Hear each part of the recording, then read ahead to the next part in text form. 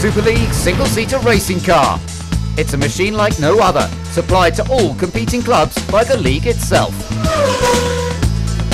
And here we are looking at Liverpool's version of the car. It's a carbon composite chassis built in the United States by Élan Motorsports Technologies, the Panos chassis, housing in the back of it a British-built V12 engine specifically for Formula Superleague. V12, as I say, and 750 brake horsepower. It's a bit of a monster. And the drivers and engineers have little subtle ways of changing the car to make it suit their driving styles and to get the best out of it. One of the most critical areas, however, are aerodynamics, and this rear wing shows you that there is a lot of downforce that can be created here, and adjusting to get it just right is crucial.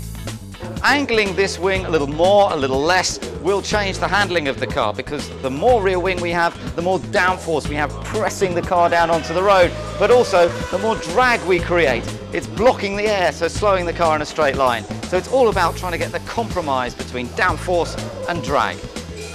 You can change the springs, you can change the ride height of the car, you can also change the setup of the front anti-roll bar. In fact, the driver can change the stiffness of that from within the cockpit. But as you can see, the teams don't want us looking too closely, because it's these tiny subtle changes that can make the difference between a car on pole position or at the back of the grid. These Michelin tyres are the same for everybody. The front slick here, the rear slick that little bit bigger, but they respond to tiny changes in pressure to get the very best out of the car. So one of the elements we've been talking about, suspension, aerodynamics and tyres. If you get all these tiny changes right, it can make all the difference to your competitiveness.